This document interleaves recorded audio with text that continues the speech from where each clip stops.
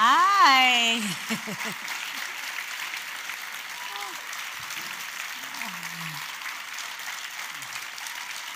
Ooh.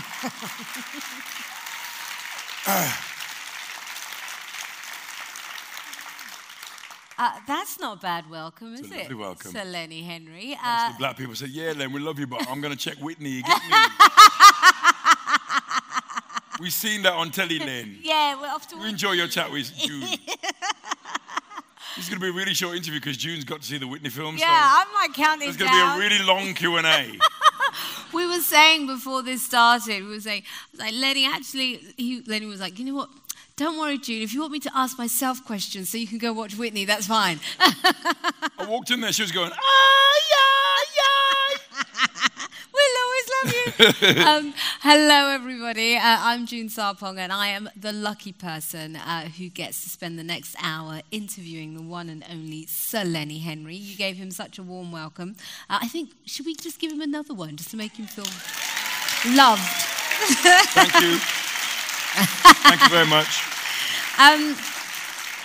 So what do I call you? Do I call you Lenny or Sir Lenny? How does this work? What do you like? Whatever you want, Lenny. Whatever you want to call me. I'm going to call you My family just call me Len. Len? Len? Like that, usually. Well, you know what? I tell you what. I'm going to call you Lenny in the comedy moments and then Sir Lenny in the serious stuff. So now your career has spanned over 4 decades. Obviously, you started when you were 2 years old, yes. Darling. What's really interesting about your first break was you were almost like the original reality star, weren't you? Well, I was on a television talent show called New Faces, which was very popular in the 70s. A little bit like Britain's Got Talent in that you could be a professional or you could be unprofessional. Yeah. With huge viewing figures that regularly would get between 10 and 16 million viewers. Which was standard then. Which was standard on only 3 channels. So people didn't have anything else to watch, you know. So I was on and seen by 16 million people with my debut performance and basically never stopped work for 10 years. It was an extraordinary start. How old were you then? I was 16. Oh my goodness. So I auditioned when I was 15, and leading up to that, there had been a period of time from school through to my early teens of going out to clubs and things, of entertaining my friends and realizing that I could do this thing. I could make them laugh. I could do impersonations. I could tell stupid jokes that I'd heard off the television, and I could make it sort of coherent. And I was seen by a DJ doing this at the Queen Mary Ballroom in Dudley. Of course. They'd stopped the disco. They stopped the disco and allowed me to perform for 10 minutes. Oh. And this DJ said, you should be on the telly. And he wrote away to 2 talent shows, New Faces and Opportunity Knocks. And Opportunity Knocks still haven't written back to this day. Well, that's gone. You're still here, and so exactly. We know who did it better. New Faces said, a young black impressionist, we want to see that. Yeah. And so later on that year, I bunked off school, and I wore my Sunday school clothes, and I went to this audition. I waited all day, and interestingly now, there had been a documentary film crew making the film of my day, of course, waiting to be auditioned and finding out who I was and where I was from. But Tears, just sat there all day waiting with nobody talking to me except for the DJ, who kept saying, you know, now do you remember your jokes? And then I went on stage and people were basically being told, next, after 2 minutes. And I was allowed to do 15 minutes. Wow. And I ran out of stuff eventually and was just making stuff up.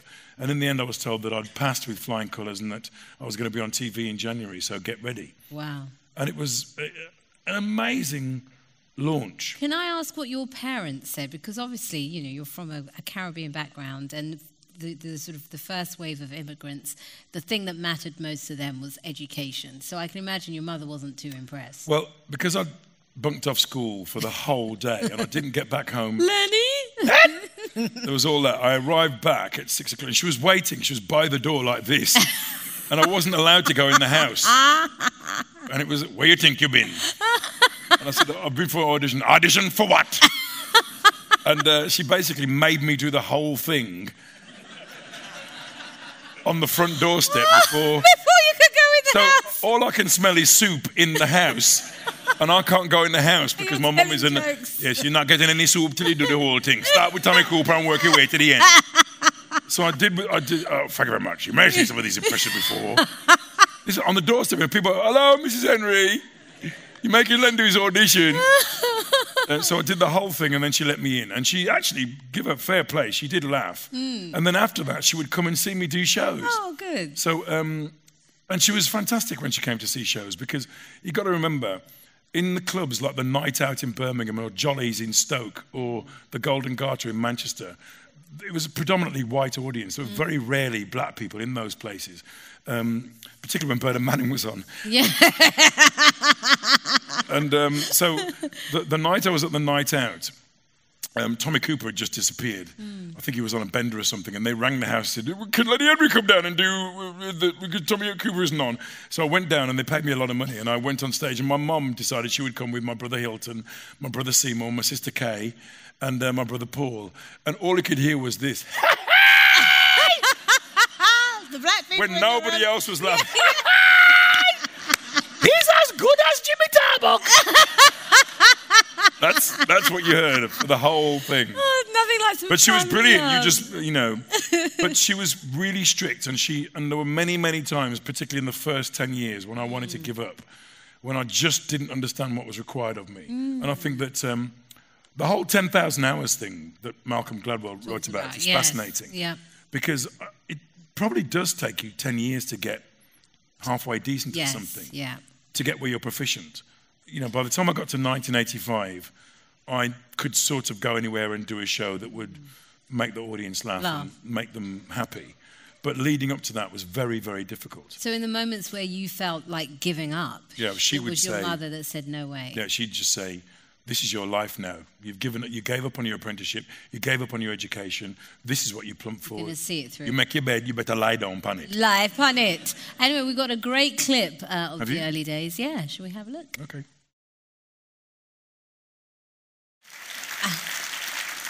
That suit.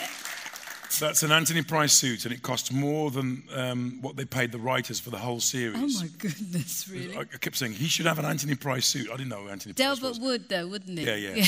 Now, Delbert, I mean, he really was, for me growing up, he was like the character of my childhood.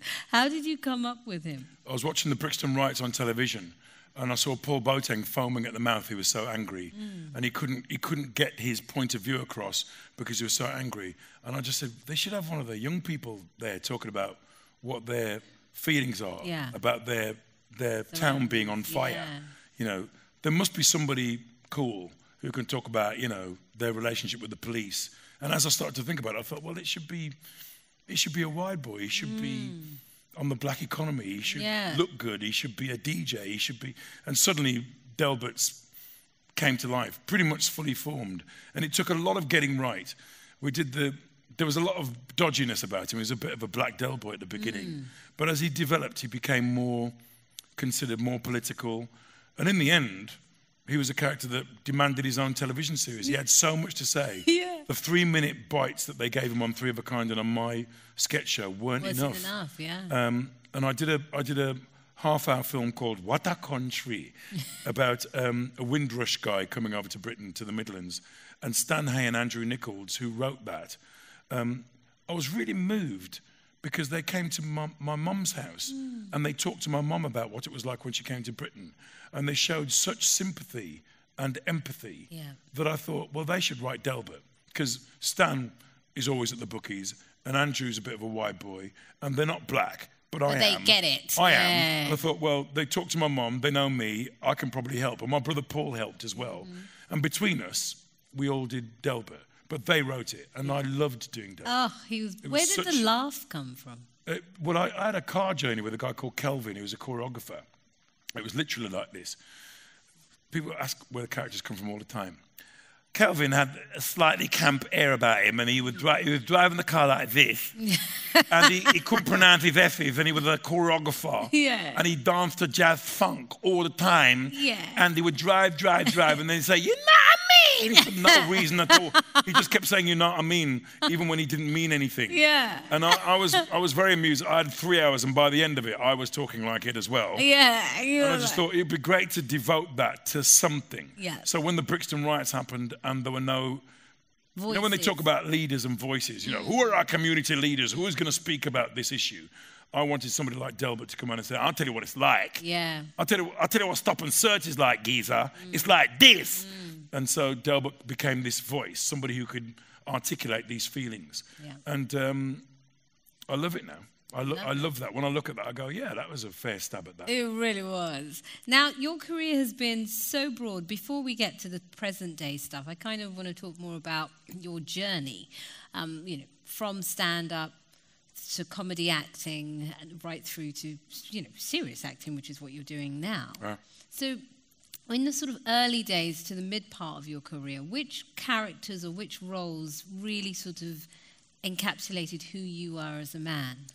I was a mimic first, so I was sort of, anything I saw I wanted to emulate. So when I was a kid, I loved watching, we watched television, only 3 channels, so I watched Mike Yarwood, who was a brilliant impressionist. I watched Eric and Ernie, who were effortless comedians. I watched Some Mothers Do Have 'Em. I watched all the things that you watched. I watched all the cartoons, all the Hanna-Barbera cartoons. I worshipped Mel Blanc, who did all the voices for the Hanna-Barbera cartoons. And so I copied that. And then as I got older, I sort of hero worshipped Tarrant on Tiswas. Did you really? Well, because he just seemed to not breathe when he was doing live television, and I didn't know how he was doing it. He seemed to have no fear in him at all. And I was terrified of being on television live. And the first 2 years I thought, when I was doing New Faces, I would prepare a 3-minute bit, and then I would learn it and recite it. But on Tiswas, I wasn't required to do that. It took me quite a long time to learn what the requirements were. Yeah. And I think what I got better at was learning that, okay, different strokes for different strokes, different mindset for different projects. This project, you've got to be loosey-goosey. This project, you've got to really prepare. So if you're doing a stand-up tour, you have to take a lot of time and prepare that and write it. But if you're going on live television, it can be more loosey-goosey and more anecdotal. Yeah. And Tiswas meant that you could be very, very free. So you could have an idea, but you could explore that idea. On air. On air. Yeah, as it was happening. As it was happening. Yeah. And if it wasn't funny, you got bollocks. Yeah. But we got to a point where it was pretty good. And we were only making, if we made Chris laugh, it was a success. Because he was the exec producer. Are you and Chris still friends? I went to his 70th the other day. Oh, wow. Is he 70 now? I had to represent for diversity. Yeah. Happens a lot in your world, just me and the Phantom Flan figure, the only black people in the place.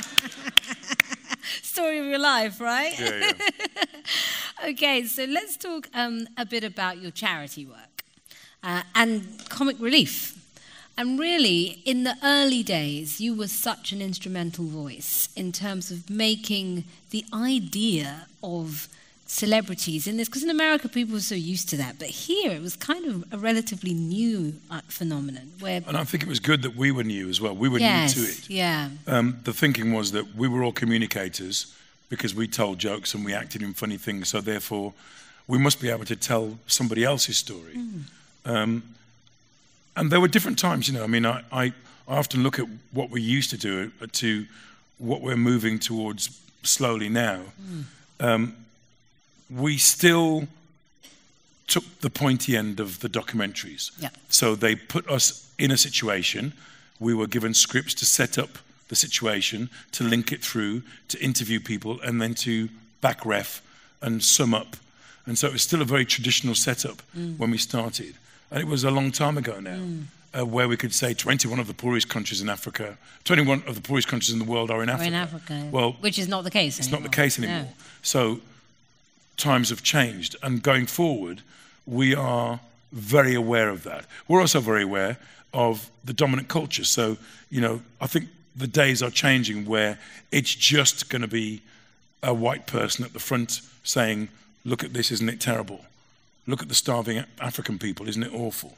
We're moving beyond that now, and we are moving to a stage where indigenous crew are being part of the storytelling narrative. They're telling their own stories, and I think this is a positive step forward, one which I've advocated for a long time. And with the new CEO as well, I think she's very keen to change the way we tell these stories and developing it in a way where people are included in their story. I'm always aware. I loved the Victoria Wood documentary where she went and stayed in somebody's house. I think it might have been in the Gambia, where we knew everybody's name. We knew what mom did for a living. We knew what dad did for a living. We knew what the kids were studying at school. And people were part of their own story.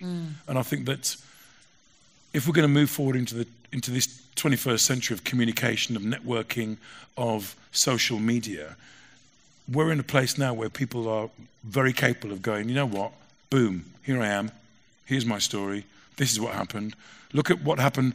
It was a terrible tragedy, what happened in London last week, but there's an amazing shot on somebody's iPhone of a man running down the street with a pint, not spilling a drop.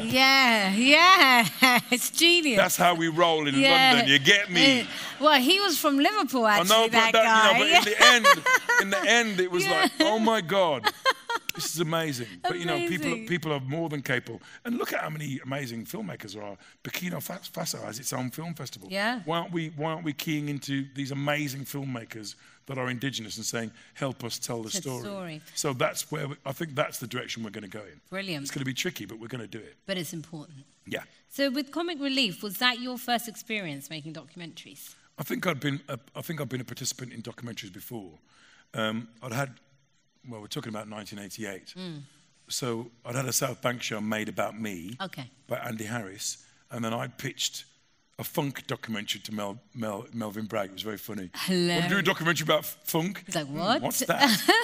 and I sort of went bundit, bundit, bundit, bundit, like that, and sang an Isley Brothers song, and went, oh, okay, you can do that. and then we went to America and shot this fantastic documentary where I got to pretend to be George Clinton or the Brothers Johnson or Bootsy Collins or something. Interviewed Bootsy Collins in the Wapping Bay Centre, and he blew out every single speaker in the place. Wow. Talked to George Clinton. George Clinton was exactly 24 hours late for his interview. He's like, I turned up on time just the next day. Just the next day, baby. It was brilliant. And so my appetite for making docs was piqued by all this, because I just thought, well, this is a good world. And it's very much like the Tiswas thing of irreverence and anarchy, and you've got some questions, you've done the research, but if George shows up and he's got blue, pink, yellow and black dreadlocks, you've got to talk about that too. Yeah. And if he's smoked a joint and he's high as a kite, you've got to talk about that too. So I kind of got the idea early on that it was a more improvisatory milieu than what I was doing. And for me, as I was getting older, stand-up became more and more constraining. Yeah. Most comedians have a plan and have written, even if it's bullet points, some comedians write it all out. Most comedians have a plan. I'm one of the former. So when you're in a room writing out every single joke and working out the funny of it all, it's quite a constraining thing. Whereas docs were just loose, fluid, and a much more comfortable place to play. Do you miss stand-up? He was very good at it, wasn't he? Very. I was all right. You all right? But yeah, I don't miss that aspect of it. And I love this. My favourite thing is Q&A now. I like talking to people. Okay. I've realised that I like talking to people, and I'm curious. I sort of am more willing to listen to other people now. I think when you're a comic, you want to do your thing. You want to do what you've practiced and what you know works. Yeah. Whereas as a documentary maker, as Nick Broomfield said earlier, you're like this, going, come on, man. And I love that. Well, we have a little clip of you in Comic Relief, so let's go back in time a little. Well,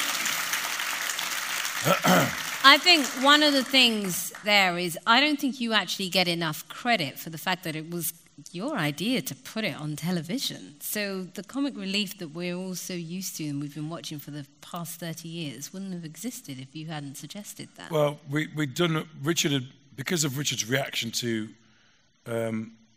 quite a tough tough experience in Ethiopia, he'd organised all the comedians to come together. So Richard absolutely masterminded that thing and led from the front with that. Of course. But there were lots of moments after where quite a lot of comedians came to my house or Richard's house or somewhere, and we just talk about what we wanted to do. And it's a very producerial world now, comic relief. Comedians are not necessarily the arbiters of their own fate as far as comic relief is concerned. Producers plan the evening, work out what the segments are, and then the comedians are brought in to fit into each segment. Whereas back in the day, we just talked about, it would be funny if Doctor Who showed up in Fools and Horses. And then he did. We'd have conversations like that. Very much blue-skying ideas, blue-skying things, like in an improvisatory, anarchic way, and with a lot of comedians in a room. Everybody's trying to top each other. Yeah. And sometimes the cream would rise to the top and Richard would go, that's a good idea. And my thing, I might have been a bit pissed, but my thing was, we should be on telly. Why isn't it a long night of the telly?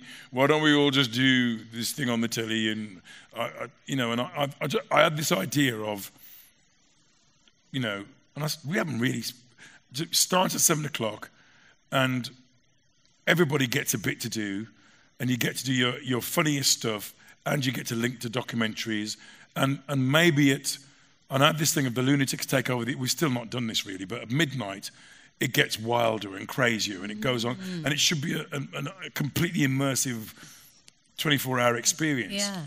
And we've never quite done that the way I wanted to do it. I basically wanted it to be like Saturday Night Live from midnight onwards. Yeah. And we've never done that because I think there are cost issues, and do they really want to hand over the night to that? And we've got to deal with the news. Raise got to deal with money because it's a different audience. It'd be fun though. It'd be fun, so much fun. I'd pay. So let's talk about your theatre acting career. Yeah. So, what made you decide to branch from comedy, television? It started with a documentary. Big stage. It started with a documentary. I've done a lot of work with Radio 4 with a fantastic guy called, many people, but the key figure at Radio 4 for me is a guy called Simon Elms. Okay. He's a fantastic BBC guy. He says sorry for everything. Sorry, Lenny. You opened the door. Sorry, I've opened the door. Sorry, would you like a cup of tea? Sorry. Shall I get you a sandwich? Sorry, Lenny. He's a fantastic guy. He doesn't realise how lovely he is. He just keeps apologising for everything. And I just said, I want to do a thing called What's So Great About? And yes, okay, sorry, what would it be about? And I said, would it be about me not understanding why things are as revered as they are? And let's start with Shakespeare, because for me, Shakespeare was always this thing of middle-class white people with a cabbage down their tights, lisping. And Richard Pryor kind of did this thing about Shakespeare. He says, Shakespeare be like, how fee thy Thor thy thitheth, thank myself and thitherful. And Shakespeare never had people from the Midlands in it or from Yorkshire in it, as far as I was concerned. It was not many people from Now it was the winter of our discontent, my glorious summer body, son of York. It was never that. It was always posh people, and I just thought it's not for me. It's not for me, and therefore that door closed. Yeah. And Simon said, let's do something called Will and Len, subtitle What's So Great About Shakespeare. And I met the great and the good. Holy crap! They all wanted to talk about why I should be in a position why I should reconsider my position about Shakespeare. And I talked to Judi Dench and Trevor Nunn and Peter Hall and Patterson Joseph and Adrian Lester and Barry Rutter. And the turning point was Barry Rutter, because Barry Rutter rang me up in the studio because he couldn't come down because he was rehearsing.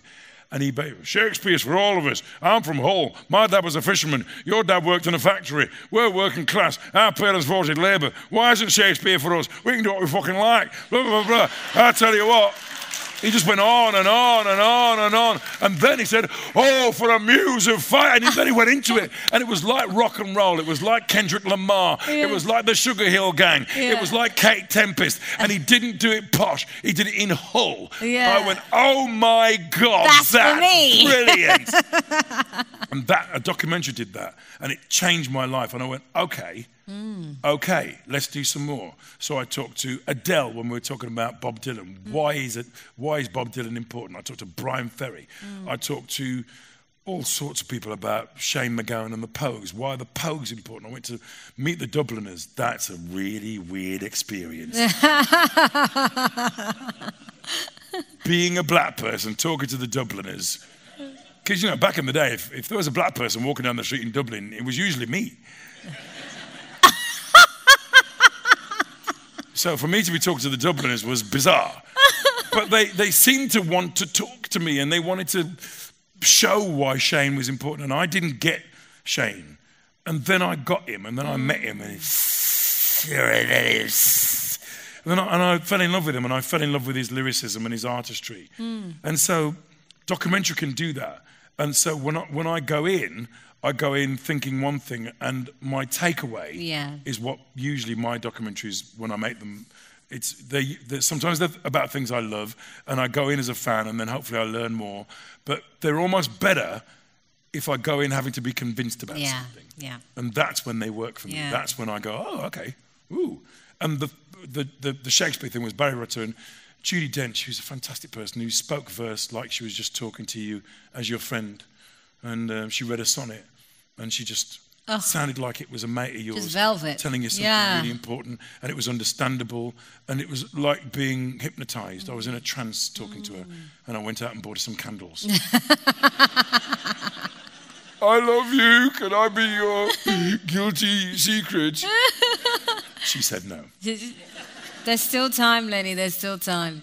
And so that experience moved you so much that it actually made you want to actually participate in. Well, the second documentary about Shakespeare was a participatory one for me. Okay. Because Addison Joseph and Peter Hall and Trevor Nunn said, you're not going to figure it out until you get the words in your mouth, until you understand what the words mean. And I said, okay, let me try it. So Barry Rutter and I went into a basement with Simon Elm. Sorry, I'm going to be holding a boom. Sorry, is that in your way? Sorry, Lenny. Sorry, Barry. Lovely Simon Elms had the boom and the Grundig, and Barry and I rehearsed the last 14 lines of Othello.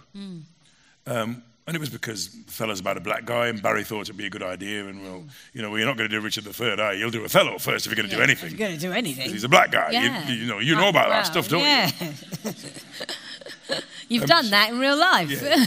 So I said, okay. So we went into a basement at Broadcasting House, and there's me in a basement with these two guys, and we're doing soft you a word or two before you go. I've done the state some service, and they know no more of that. And we do it for 2.5, 3 hours. And when you're doing comedy and you're in a room with two writers talking about why is this funny, why is that funny, it can get old, and you run away and get sweets and coffee and croissant to make the journey easier. But I didn't want to leave that room. It was so creative. It was so invigorating. It was so exciting. Wow. And Barry's enthusiasm was such that it pressed a button in me that made a light bulb come over my head. And I thought, why haven't I been doing this all the time? Yeah. Because he got up, he explained things. Right, you're going to be there on the bed, this bit, right. You're going to be, you're there, you're Othello, I'm the blow. So we all come in like this. Everybody comes in. Now, there's a knife here. There's going to be a knife hidden somewhere on the set. No, you're on the set, right. I'm over here. I'm one of the, it was like that. And I was like, and basically, I'm 12 years old. Yes. I love playing.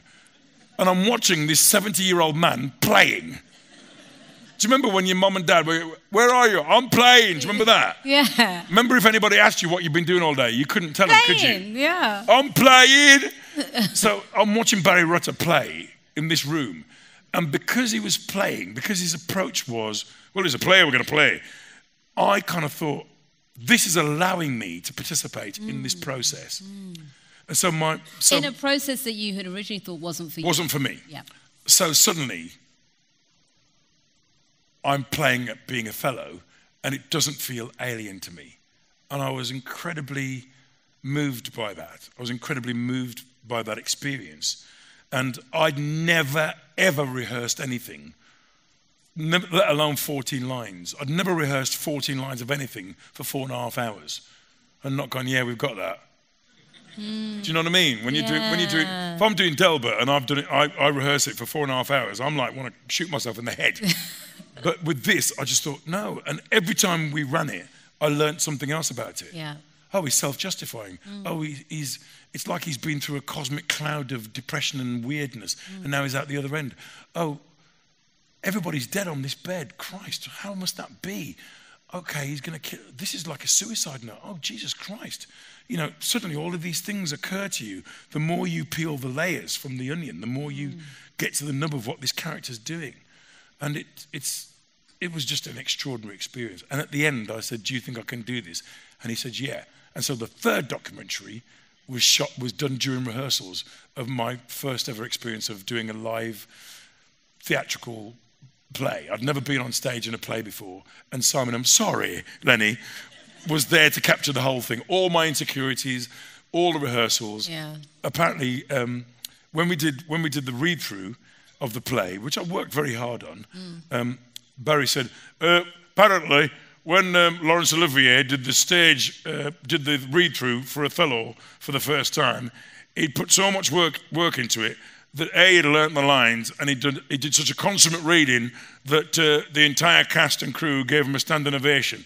I'd like to thank Lenny for not doing that today.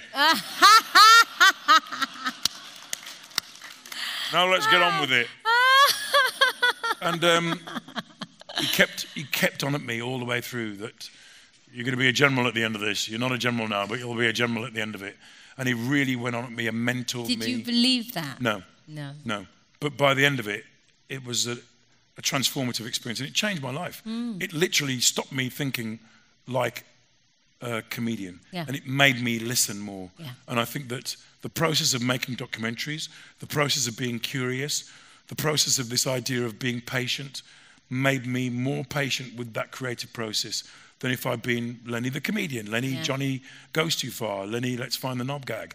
Instead, I was this Len, I was wearing glasses Len, I was listening Len, I was let's do some research Len. And did it put you even sort of deeper in touch with the real Len? Yeah. Because my mom always said, you're smart. You're much cleverer than you think you are, and she didn't say it like this, but you must continue your education so that you've got something to fall back on. And I was an idiot and didn't do what she said. And then when she passed away, I thought, I think I'm going to pursue my education. And now I can afford it. You know, I don't know how young people afford their education now because of the cuts and stuff. But I as a working comic, I can afford to do the Open University for 6 years. So I did. Well, we're going to get to that in a moment. I want to talk a little bit first about Danny and the Human Zoo, which was a really personal story for you. So it was about your life, isn't it? Yeah. Ish. Yeah, it was about my life-ish. We should have called it Ish. Ish. Because my life-ish. I was given the creative freedom to do anything I want as long as it resembled my life in some shape or form. And when I wrote the original scripts, because it was meant to be a 4 1-hours, I wrote 4 1-hours about a musician called Danny in Dudley, who was who could play any instrument and had these 3 white friends and had a mentor and had people who believed in him who were trying to help him. And it was about how he was discovered and how he had a career and how that affected his life with the people in his hometown of Dudley and all that kind of stuff. And Neil Gaiman read all the scripts. Neil's a kind of mentor of mine. And he said, what is it? Why is it this? Why have you done this? And I said, because I don't want to tell my story. He said, but your story is more interesting than this. Why isn't he a comedian? He said, just make him a comedian and then lie about everything else. And I went, what do you mean? He said, well, just make it up. He said, I've written a story where it's definitely about me as a 7-year-old boy. He said, but I've made up a story around it. Why don't you just do that? And I literally went home and went, like Angela Lansbury at the beginning of Murder, She Wrote. And I wrote a very fast draft of this story, and it didn't really change very much from that draft, really. And it was very personal. And I put a lot of myself into it. But I changed names, and I conflated characters, and I did not tell the utter truth about some things. I fictionalized a lot of it. The only thing that got me into trouble with everybody was the stuff about my birth father. That's true, because right? Because the man that raised me was not my birth father. My birth father, I didn't have much of a relationship with. And I basically told that story. Yeah. And but you found out later in life that... But creativity is extraordinary because when you're writing something, you put a lot of yourself into it. Without realizing. It. So whatever genre you're writing in, you're writing sci-fi or dystopian future or a 19th century or something, but you're basically spilling your guts about how you feel about that subject. And you're including everything you know.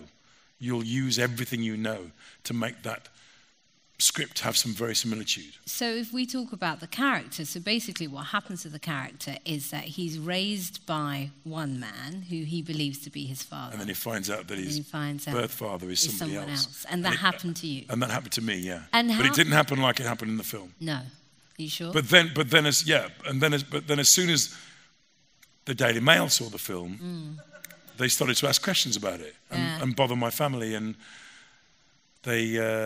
was your mum alive when you did that? No. Well, you couldn't write this unless everybody was dead. Yeah. So but unfortunately, my family were affected by it. So, in many respects, but I did send it to all of them. All my brothers and sisters read the script and went, "Oh, you're going to do this? Okay. Okay, you want to talk about this? Good, all right. You watch how it go and bite you on the backside." So just to touch on the personal a little bit. So when you found that out, did that change the relationship with your father who had raised you? That's a Daily Mail question. Not necessarily. No, the father who raised me is the father I talk about when I do stand-up. Right. So all of the things about the taciturn man who looks like the Daily Mirror with arms and legs, that's the father that raised me. The father that said, where are you going? I'm going to the discotheque. Discotheque off your clothes and go to your bed. Yeah, that's the father. That's the father that raised me. I go and beat your backside. That's the father that looked at you like this, and where you didn't do anything. That's the father that raised me. And the other guy, who was the guy who liked to drink, who was the dancer, who was flirtatious. Cool guy, that's the other guy who I didn't have much to do with. But my relationship with him is very different to the one you saw in the film, because I still think that there are some things that you, let's say making a documentary, but there's some things you don't want to share with the view. Not everything belongs to the public at home. Yeah, that's fine. It's got to be your interpretation or your choice to make those decisions of what you show. And because I'm a writer and I wanted to show my work, I wanted to show that I was given the opportunity to make a film, and I was and got to work with Destiny Ekaraga. I was able to say, it'd be great if there was a BAME director, and suddenly Destiny walked in and she got what it was all about. She was very moved by the script and wanted to do it her way, and I was really chuffed by that. Brilliant. She's great. Well, we have a clip, so let's look at it, yes? Oh, is this by the canal? Yeah. Oh, this is when Dad's telling Danny about his relationship with his mum and about what his mum is like.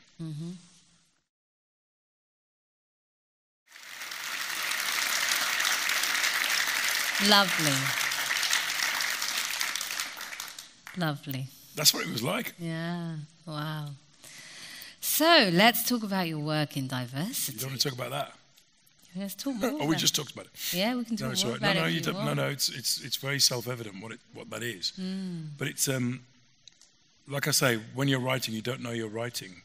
And I think because the father that raised me died in 1977, I never had a chance to have that conversation. Oh, wow. So I got to write it. Yeah. And I think that thing of no tears in the writer, no tears in the screenplay, no laughter in the writer, no laughter in that's very, very true. You've got to write what moves you, otherwise it doesn't work. Yeah. And I think I try and do that with everything I write now. And also as a viewer, like this. my story. And as a viewer, you can't help but be moved by that. I hope so. Yeah, well done you. So we'll talk about diversity. Yeah, you've done lots in that area, haven't you? So I'm going to ask first of all, so with you, in terms of diversity, the first part of your career, your work in the area of diversity was being there, was being on screen, was being in the room, being visible. And then at this part of your career, you've become a real campaigner. And you have really made this your mission in having conversations that not everybody wants to discuss. So why did you decide to do it?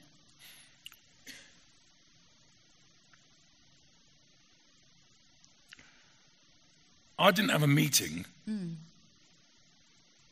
with anybody that looked like me. In the whole of your career? For pretty much nearly all of my career as a comedian. Wow. So for 30-something years, I would walk into a room and there'd very few women, but there'd be rarely anybody that looked like me in the room, ever. And you know when they do a company shot at the end of a shoot? Yeah. So I would do these films like Coast to Coast or Alive and Kicking or Delbert or Bernard and the Genie or Lenny Henry Tonight or whatever. We'd do a company shoot and it was always the same picture. There'd be me, and if there were black people in the cast because the story demanded it, there'd be the people in the cast at the front. But then the people that made the show and made the decisions about what was in the show were always the same kind of people. Now, I've got no beef with that because for many years that was the status quo.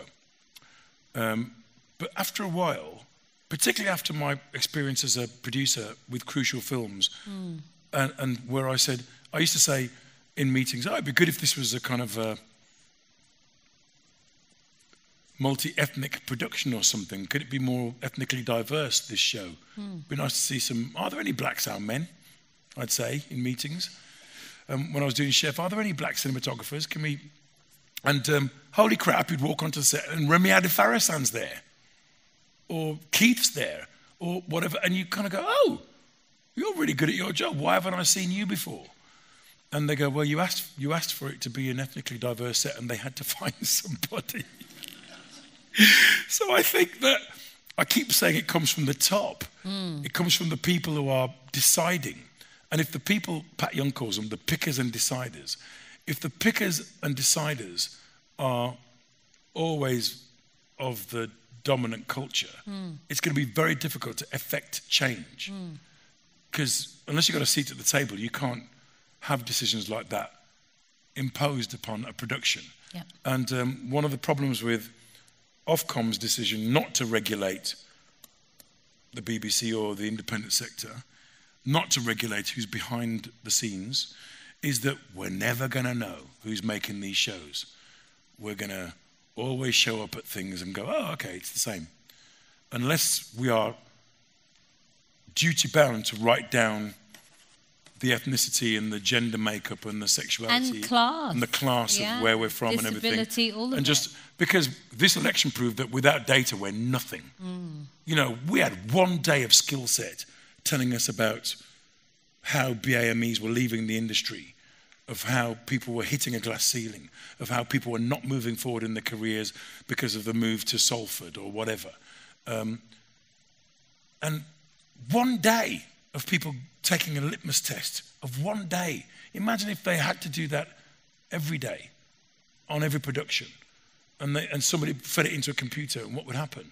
Jesus Christ, it would blow your mind. So what we're asking for is for Ofcom to actually get to regulating. It's their job to regulate, and it feels like they're not going to do that. And also, if they're going to have this thing, whatever, I can't remember what it's called now. It was called Silver Mouse. What's it called now? It's called the Diamond. Yeah. Isn't it? The Diamond. Are we going to have that? It's like they're deliberately not implementing it because people don't want to do it. And it's such a simple thing to do. You know what I do? If I had a production company or if I was running an independent or whatever, I'd just look out my office door and see what it's like out there. I just look out and go, oh, okay. if it ain't variegated, get aerated. So why do you think diversity is important? It's important because there are still good shows being made. Yeah, listen, that's not going to change. But what's interesting is that there are creative people in all walks of life, and if people aren't included in the narrative conversation, you're not going to get those great ideas. Yeah. Jamal Edwards literally went round all his mates and filmed them because they all wanted to rap, and now he's got an empire. Yeah. You know, the idea that talent isn't out there, that that BAMEs have nothing to contribute to this huge creative cultural conversation is a misstep. And a great loss. And a great loss. And if you don't include people in this conversation, you're missing out. Yeah, big time. Big time. Big time. And so it's time for a change, and going forward, I see inclusion as the way forward. Because you want somebody who goes, well, my mum used to do this, or my dad used to do this, or in my family, or when I was at school, I experienced this, or why don't we try this idea?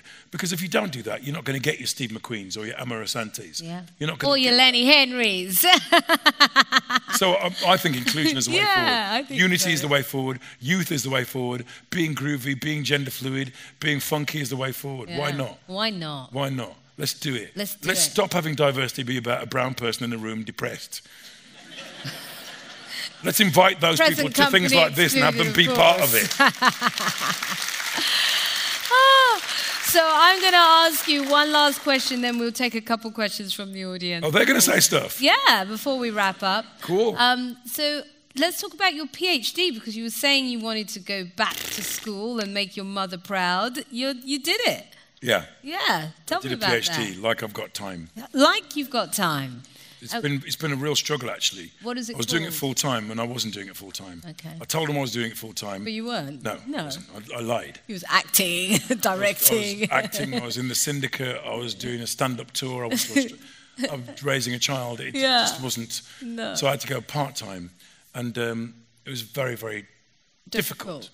And I quit 3 or 4 times. And then everybody, including my producing partner, Barbara Emile, who's sitting over there, said, you can't give up. Because if you give up, what message is that for people who think that you're something? You know? Yeah. Why don't you just do it quietly, and if you need help, ask for help. So I did a thing. There's Amanda Palmer, who's married to Neil Gaiman, does this thing about, it's cool to ask for help, you know. It's all right. If you're struggling, ask for help. And I just thought, yeah, actually, why don't I just say to my tutors, help me? And so they did. They were brilliant. And my female tutor, Sue Clayton, just said, let's work together for a week on this. And so we had a week where we worked together every day. And my male tutor, John Hill, just said, come and see me and we'll work together. And then I had a supernumerary tutor who helped me with expressing my ideas. And between us, it taught me that nothing happens solo. No. Everything is teamwork. It's teamwork, yeah. And I just thought, this is like, it's literally like making a documentary where everybody mucks in and says, why don't you think about this? It's not the writing, because I can do that. It's not the creativity, because I can do that. It's the idea of shaping your thoughts, shaping the thought process, and working out the direction and your thesis. And once I started to understand that, it started to come together like this. The last year has been a formation of the thesis, and it's been extraordinary. And it's all been, and it's been an act of listening and an act of curiosity and an act of collaboration, and for that I'm thankful. Can you tell me quickly about Lenny's Got Blues as well? That was just me wanting to meet people and all your favourite musicians. All my favourite musicians. A lot of documentaries for me are like that. No, Hunting the Funk was, can I get to meet George Clinton and James Brown? And I got to meet James Brown, although I still don't understand the interview. How? Good God. When I started off, good God. How? Good God. That was the interview. Yeah. Can I get a bag full of money? How? We literally had to give him £1,000 or something. Good God. Lenny, I'm going to Melvin was loving that. Lenny, I'm going to interrupt you because I think we should quickly have a look at it. No, do you want to, or do you want to go to questions? Or? Why don't we see it? Because it's coming on. Yeah. Oh, yeah. Oh, is this Van Morrison? I think so, yeah.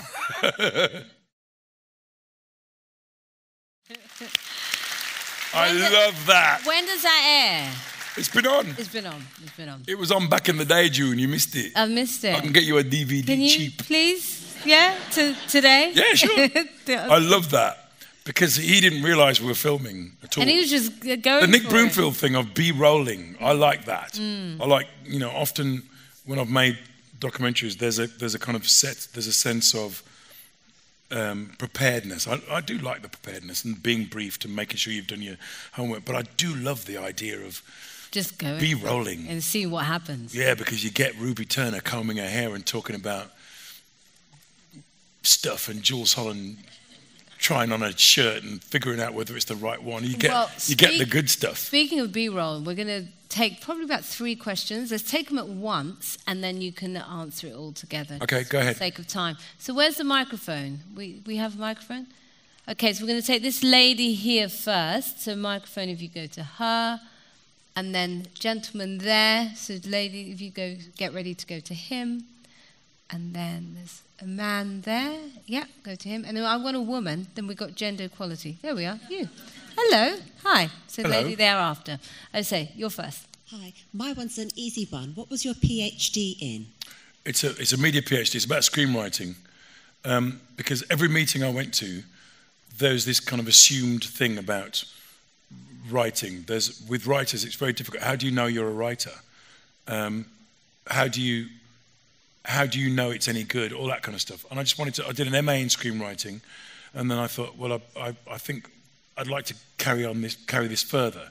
So I made sure that at the centre of this PhD by practice, there was a screenplay that I developed over the whole length of making the PhD, and then there was work about that, about the development of the process, but there was also theory about writing and about and research about British approach to filmmaking, American approach, and the world approach to filmmaking. And I interviewed the great and the good, so documentary is part of that too. An offshoot of that was Raising the Bar, which was on Radio 4, about the BAME contribution to arts in this country. So anything that makes me think or that educates me is a big win for me. So everything became part of my PhD. Everything was my PhD at one point. And then I had to narrow it all down, which is why I think it was so difficult to nail to the floor. But at its core was a screenplay. So everything was about me learning about narrative and about characterization and about tone and the reasons why you write, and basically nailing your arse to the seat and getting things finished, which seems to be the biggest issue. Wonderful. Gentleman there? First and foremost, hello and thank you very much, Sir Lenny Henry, to come into Sheffield, a small city which really,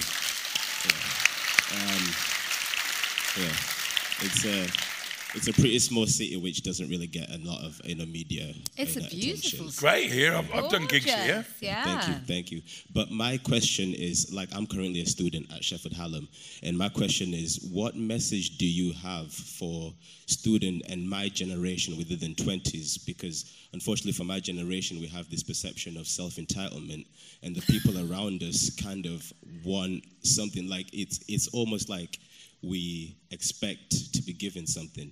And that's the thing about our generation. So what message do you have for filmmakers that are within that era and who just kind of want to actually achieve something, but the people around have this perception of self-entitlement?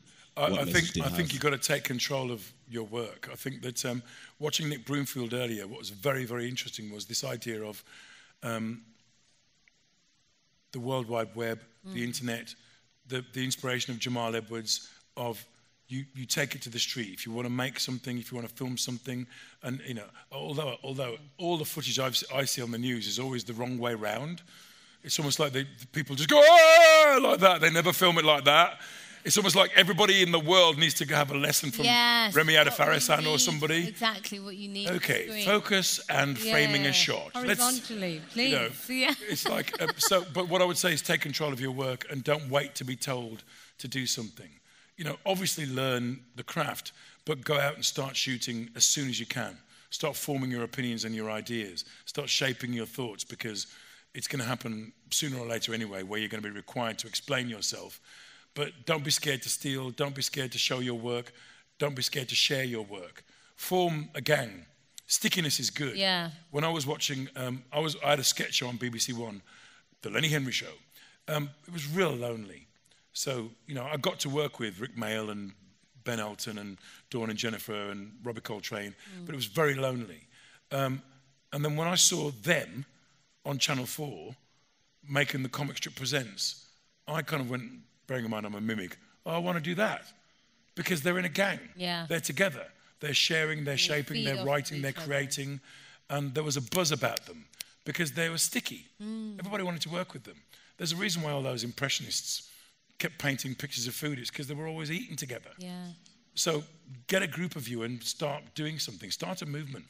You know, Harlem Renaissance. It was a thing. Sheffield Renaissance. Sheffield Renaissance. Bring it. Hallam Renaissance. Yeah, Hallam Renaissance. Yeah. Woo! Do it. Gentleman there. Hello, it's a pleasure watching you. So over your career, quite a long spanning career, you've seen a lot of cultural changes and political changes. And I was just wondering, what's your view and opinion on the current political climate in England with Brexit, Theresa May, and Corbyn and a lot? I'm glad you asked that. Lenny? I'm gobsmacked by it all, aren't you? I just sat there. Did you sit there like this? I sat there like this. Well, I was late for my show. I was up all night, and I was late for nearly everybody in my show, which is at the Dunbar Warehouse, has 1 week left. Darling. Archer Ui, The Resistible Rise, a political allegory of Nazi Germany, seen through the eyes of Chicago gangsters in the 30s. 5 stars in the Telegraph. But I you know, I think it's very difficult in this time to be somebody who's in the public eye. I think there's been an over-reliance on celebrity endorsement. I think that's got to stop. I think politicians got to politic and comedians got to comede. I think if you're a comedian and you want to give your opinion on stage, fine. But I think that the minute you find yourself on a platform with grown-ups, you got to kind of wait for a backlash. Because I remember being part of Red Wedge, and we were all there with Neil Kinnock, and I just remember thinking, what am I shouldn't be here really. I felt like big people had made me do something.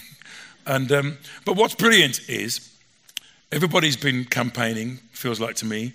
Everybody's been trying to get young people to trigger, to initiate, and I think that's the big takeaway from that's this. the wonderful big win is that millennials aren't doing this self-entitled thing. Millennials, young people are wanting to be involved. My daughter, my partner's kids are all relating to what's going on and are actually saying, oh, this is my time to say something now. This is my time to take part. And I think that all of the work leading up to this election, where young people are engaged with issues, are on social media, thinking about things, trying to understand what the issues are, and having their own opinions, are invaluable. And I think that everybody that's made documentaries, that's trying to make things that explain things, they've done a fantastic job, because now people are engaged and now we're going to see something. Yeah, and even look what happened here. I mean, that was the youth vote that did that. So it's amazing the influence that the next generation is having on our politics. Great watching people on the platform with bucket head. Changing this country. Great having surprised people doing that Scooby-Doo face of Lovely lady here, final question. Hi Lenny, I'm so glad I missed the Whitney Houston film to come and watch you. I really am. I really feel I made the right choice. But I guess the question I have for you is, what skills do you use to reach a universal audience? And that's a great question. And what challenges have stand out the most due to your background? I'm not sure. Well, I think being a black comedian in the 70s was an extraordinary testing ground for me. I mean, there were only a few of us. Me, Charlie Williams, Josh White, Sammy Thomas, and I think Kenny Lynch used to do stand-up too. And every time you went on stage, you were having to persuade and charm and seduce a white audience. Every time you went on stage. And I think that stood me in good stead for every single job I did going forward. Nowadays, we often lead with our individual state, our minority status, our gayness, our blackness, our femininity, our whatever. We lead with it and we go, I want to make a program about this subject matter. And I think the thing is, what happens if you don't do that? What happens if you talk about the things that just universal, that bring us together, unite us? You can still bring your personal point of view and your you know, because what I found with Danny and the Human Zoo is that you spill your guts about everything you create because it's always you. It's always Morgan Spurlock. It's always Reggie Yates. It's always me. It's always Michael Moore. But within the structure of talking about jail or drug addiction or whatever, it's always you. So what I learned, and John Peel came to see me, and it was in Norwich, and very rowdy audience with quite a lot of, there were some dodgy people in the audience who were saying things like, when's the coon coming on? Oh, God. And John Peel was shocked. When was this? This is back in the day. Okay. 79, 80. And he said, your job was to not only convince them that you could do your job, but also to make them laugh in a way that made them feel comfortable with themselves. Now I feel like, well, it's not my business to make you feel comfortable. That's how I roll on stage. But actually, for a young person to do that without really thinking about it, that I literally look at myself when I was a young person and I go, Jesus, how did you get through that? Because I have no idea how I would do that. I went on stage once and there were all these young, there were about 11 white guys in grass skirts with tribal makeup on, with spears on the front row of the audience. And I was shaking. Wow. And I think I said something and the security came and got them out. I did a show once when I was in the toilet and some people came in and they said that they were going to have my head on a stick by the end of the show if I wasn't any good. I did a show once where, you know, but you still have to go on. So what I think is this, my friend. I think learn your craft, because I never learned my craft. It took me a really long time to get to a point where I could think, oh, well, I can do this. Learn your craft so you're going in armed. They're not parachuting you behind the lines without any skills. You've got skills. You know about filmmaking. You know about sound. You know about subject matter and creating a thesis and a tone and shaping your thoughts. Learn all that stuff. And then do your very best to do the best work you can do. And Steve Martin says, be so good they can't ignore you. And that's universal, you know. No. And on that note, we definitely cannot ignore Sir Lenny Henry. Thank you so much. Thank you. Fantastic conversation. Yeah!